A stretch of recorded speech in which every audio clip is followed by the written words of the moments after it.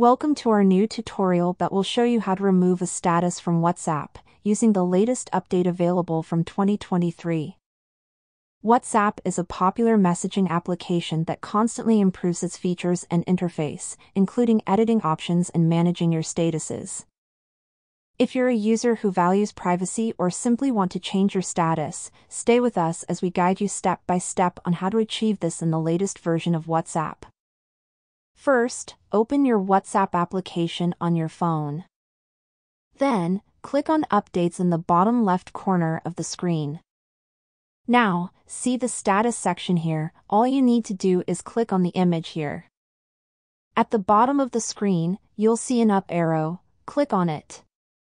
Here you can see who has viewed your WhatsApp status. To delete it, click on the three dots here. From the menu, select the last option, Delete. Confirm the deletion of the status by clicking Delete One Status Update. And thus, you have deleted the status in the new update. We hope we have helped you. If you liked the video, please leave a like.